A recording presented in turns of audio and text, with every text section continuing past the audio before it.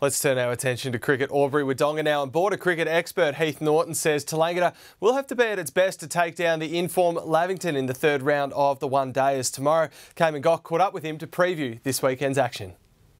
We're back at Bilson Park talking cricket with Heath Naughton. Naughto, it's the third round of one-dayers tomorrow. What do you expect? Well, I expect it to be pretty close competition. I think the one-day format's been pretty good so far.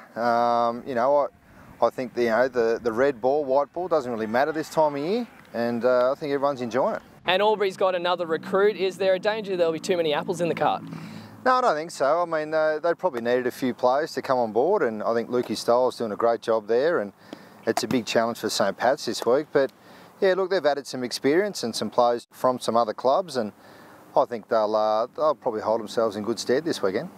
Lavington and Tallangatta should be a cracker. Lavington are probably the team to beat, but yeah, look, I do give Tallangatta a chance, but gosh, you want to be a good team to beat Lavy Panthers.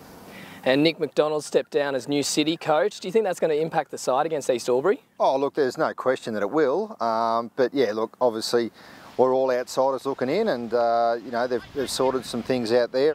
And how do you think Wodonga and Belvoir are going to go? Yeah, great contest. Belvoir's got a great top order, and Wodonga probably all-round list is pretty good. I think Jacko will be pretty hungry to get some more runs. He's just some good touch. But yeah, Drew Cameron, Johnny Spencer, they'll love getting out there and whacking that red kookaburra around as well. So pretty close one. Maybe Wodonga by a couple of runs. Thanks, Naughto. Shaping up for a cracker weekend of cricket.